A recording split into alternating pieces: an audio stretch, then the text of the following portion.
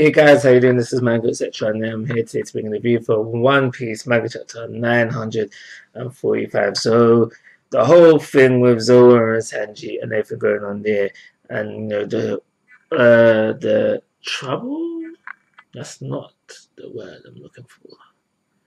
But they're causing a ruckus and they're causing trouble, bringing attention to themselves that they shouldn't be bringing, and that's standard straw hat behavior. I was going to say standard Luffy behavior, but it seems to be leaking into the rest of the straw hats as well. But that's standard straw hat behavior.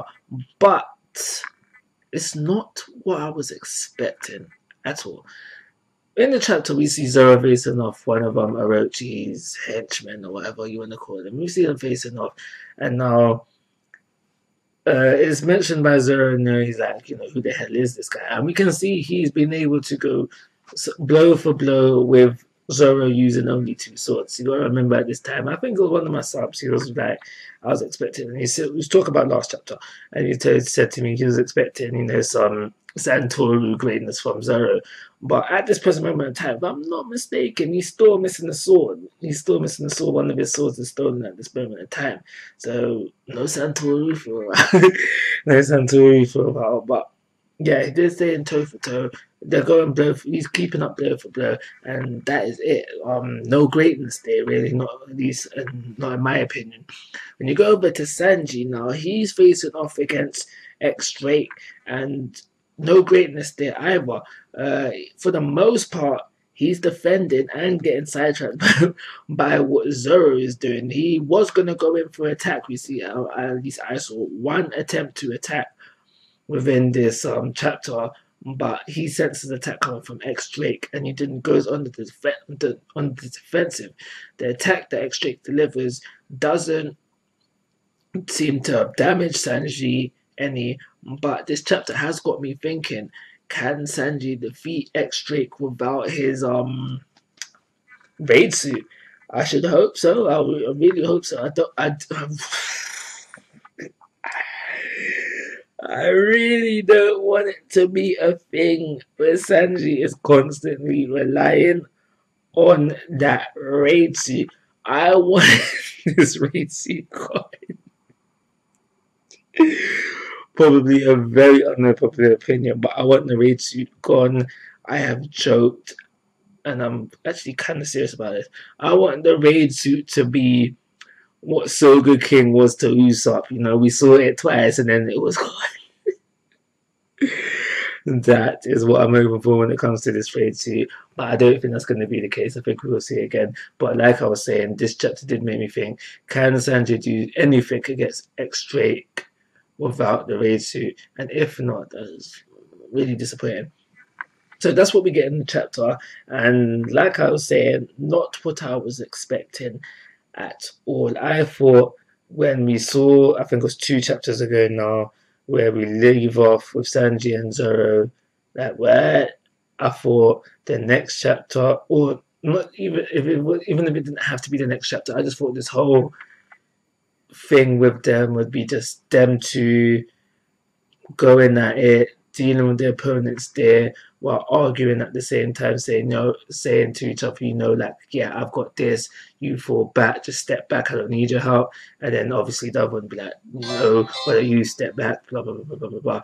That's what I thought that this confrontation was going to be. Doesn't seem like we're going to get that. We do have the other straw hats helping, and I'm fine with that, but we're not shining bright like a diamond right here, right now, if I'm honest, and at least not for me anyway. We're not shining bright like a diamond right now, and yeah, that's all I've got to say about it, really. So as the chapter goes on, we have Kinemon begging Ashura. Please, begging Ashura, join this fight, help us out, bro. Please, please, please. At the end of the day, he's going to join another kid. There's no way he's not joining. But he does say for now, I gotta show you guys something. What this something is, I don't know. If you've got any opinions or thoughts about what this is, it could be, please let me know. Share that with me. I'll be interested to know. So, as the chapter goes on, Law has come back for his boys. He wants his boys back. So he's come to where they have captors, where he runs into Hawkins. Hawkins has got his boys. and he's hiding Beppo out of sight because Hawkins knows how Law's devil fruit ability works. So then again, I just had a thought. He's confident. He's confident. But basically, it's leaving off of a conversation between Law versus Hawkins. And now this has just got me thinking. Because my initial thought was, yes, Hawkins essentially has the lives of 4 of Law's subordinates in his hands. You know, the party right now. He claims that in order to kill his life, he has to kill 3 of his subordinates. Now, I just realized, no, he's confident. I've just realized that he's confident. When I was first reading it, when I first read it, I just thought, okay. I was like, wow, okay. He's got the lives, but you know, surely Law can do something with his devil fruit ability to undo his voodoo, whatever he does, you know, however he gets like their lives joined to his voodoo dolls. I reckon, and I still do, that Law could have undone it with his devil fruit ability. But like I've been saying, Hawkins is confident, but his confidence could be one of 2 things. It could be that he knows that Law can't do it, or he's confident that Law won't get a chance to do it. But either way, I am kind of interested to see this fight. And now the reason why I say kind of interesting is because so far, from what we have seen of Hawkins, he's not that very interesting of a fighter. I remember his fight with Zoro and Luffy, and I remember thinking to myself, okay, he hasn't shown no haki, he hasn't shown no kind of reaction speed because he's taken hits. He's been taking hits hit after taking hit, and that's fine if that's the kind of fighter he's supposed to be. If he's supposed to be a tank, someone who can take hits and then dish out big blows, fair enough. But from what we have seen so far, it has not been that interesting. And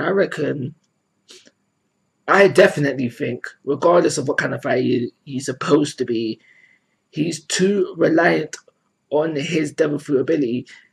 Even if he's supposed to be, like I've just been saying, even if he's supposed to be a tank, someone who's supposed to be to take hits, and to take hits and then dish out the heavy blows, he should still know haki. He should still be able, he should still be dodging attacks and that, because just in case. Just in case. You should be savoring the lives that he's willing to sacrifice. If you get what I'm coming from. From what we've seen of Hawkins so far, I don't think he's that impressive opponent, and I honestly think in a fight, Law should be able to take out Hawkins, no problem. That's how I feel. So moving on to the last bit of the chapter. Again, another disappointment for me, because I thought that Big Mom could still happen, not gonna lie. Big Mom was just gonna go in there, rampage, cause a ruckus. Luffy will be able to free himself, free Kid, free Killer, they'll be out there. That's what I thought was gonna happen. But we didn't get at this chapter. Like I said, we could still get it. But what we did get was kind of funny, where we have Big Mom, she's hopped in there, obviously she still doesn't have her memories. She's like, yo, food now. Queen is like, no, you're not getting no food. The food here is mine. And he shows the confidence to fight Big Mom. He's showing no fear in front of Big Mom. And at first I thought, okay, yeah, that's good. But then I realized it's not that great. I'm not Hawkins. Brooke has stood in front of Big Mom and showed no fear. So the fact that Queen is doing it, who should be by far a better fighter than Brooke, it doesn't seem that impressive doing that when you say it like that. There seems to be going to be a fight between Big Mom and the Queen, and now I don't know, because initially I was thinking this would be a good way to see just how far Commander Yonko level is from Yonko's. But then I started to deep what I was thinking, and where commanders could come in all shapes and sizes, similar to how warlords come in all shapes and sizes, because we know that Whitebeard had however commanders he had, some being stronger than others significantly.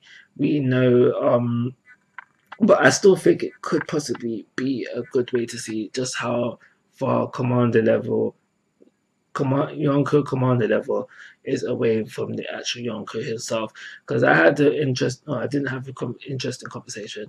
It was really what my friend said to me in real life, where he reckons that, not win, but he reckons that Katakuri could give Big Mom a good fight one-on-one. And when he said that to me, in my mind, I was thinking, really? And even now, I'm thinking, really? I don't know. I don't know. But maybe just could be a way to see, like I was just saying, the difference in level. As for now, though, Big Mom Dark Queen, a heavy blow, and now I sincerely hope that Queen's not one-shotted, because that would make the level between Commander and Yonko, whoa, way stretched out there. Luffy would have to go on another time skip and train if that's the case. But we will see. I honestly don't think Queen is done. I do think he'll get up to continue the fight.